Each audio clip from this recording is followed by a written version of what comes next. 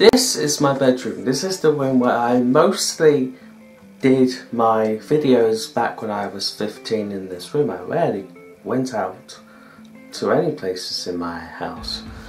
But we're not talking about that. Today we're going to be reviewing episode 2 of Life is Strange Before the Storm. Intro.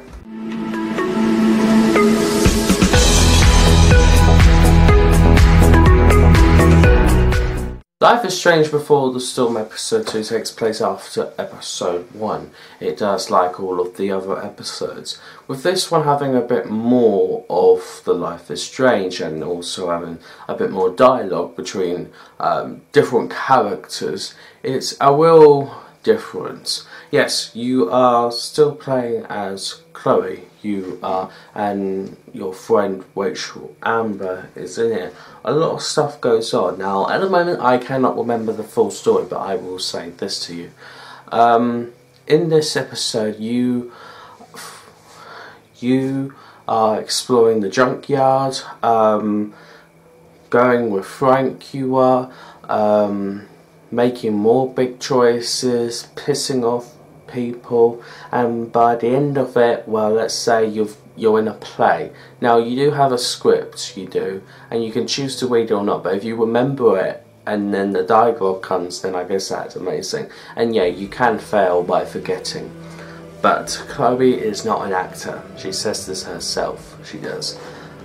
Chloe, after this, when they, bow to the people, they do, and after it's all done, another big choice comes along during the dialogue of are we going to leave or not, and Rachel is basically like, please believe me, I'll do something for you to believe me. And then you have 3 options you do.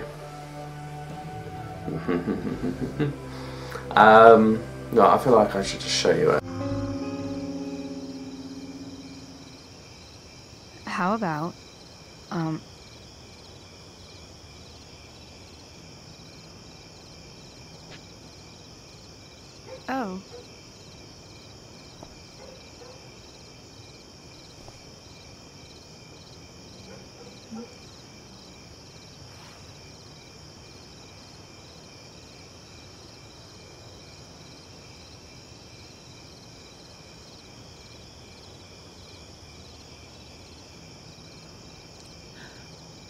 Is that convincing enough? Yeah.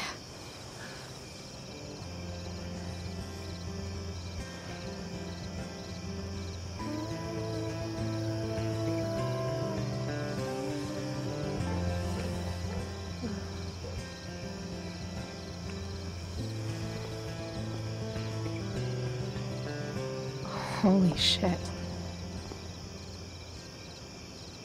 Enjoy that? I know I did. So at the end of it, they do tell you another thing they do. You're at the Amber's house, you are, and you're wanting to prepare to leave, but that's more again in episode 3. In this one you get to explore the Amber house and also speak to James and Rose, you do.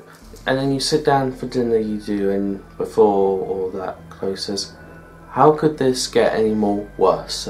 Well, by that, Rachel is feeling unhappy and getting annoyed, and she's just getting fed up, she is. Because of this, she is going to go a bit mad. Now, you have a choice. You can either play off cool, or you start it. But if you don't start it, she will start it. And sort of confronting the dad about who this other girl she was kissing.